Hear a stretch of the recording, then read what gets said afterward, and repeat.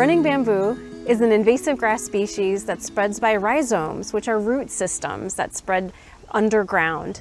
The rhizomes are tightly woven underground, which inhibit native plants or stop native plants from growing or thriving within the bamboo. It becomes very, very aggressive and nothing can stop it from spreading. Another reason why bamboo is so invasive is that it grows so densely together that the leaves and the branches don't allow the sun to come through for other plants to grow. For more information about running bamboo, you can go to the Fairfax County website, or you can contact the Fairfax County Master Gardeners for any questions you might have.